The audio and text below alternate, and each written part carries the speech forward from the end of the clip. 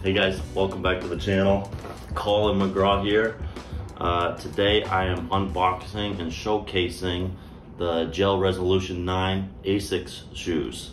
So these are good shoes guys. First impressions, good clean colors, you know, feels quite stable. But it doesn't feel too plasticky or rough like some other shoes.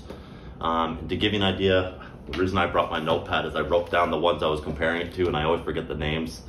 I was comparing the Gel-Resolution 9, so this is like a baseline shoe. So it's supposed to be, you know, known for much more stability. My ego got in the way a little bit because I was looking at the Solution Swift FF, which is known more for speed. And when I tried that one on, just know that shoe is very narrow and it was really tight. It felt like my feet were suffocating. Wasn't a good fit for me. I also compared it with the Court FF Novak, which is kind of the best of both worlds, both baseline, stability, and speed. I didn't like that one as much. It felt a little too plasticky, a little too, I don't know, just didn't feel as comfortable on my shoe. But it was $40 more. That shoe went for $180, $180, and so I thought it'd be much better, but just didn't feel right. This is a really good shoe.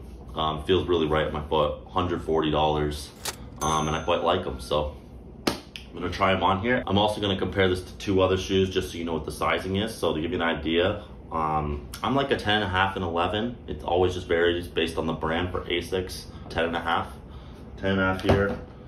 If we're looking at a Reebok shoe, I also have, this is 11, and I have an On running shoe, and this is an 11. So I wouldn't say this is small, because this still feels quite good on my feet and that I have a little bit of room for the toe.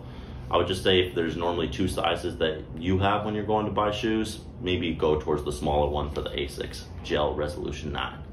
Let's try these bad boys on.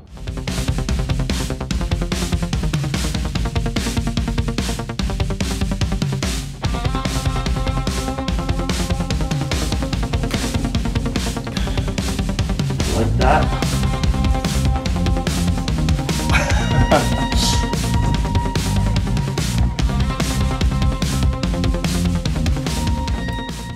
The only thing I'll say about this shoe, let me go test it on the court. I'll show that here in a second. The only thing I'll say is I have a feeling that this won't last as long as maybe the Novak shoe, that extra $40 shoe.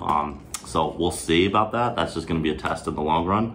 But otherwise, I'm really excited about these, and let's get it going. I'm already late. I gotta go to hit the courts, but here we go.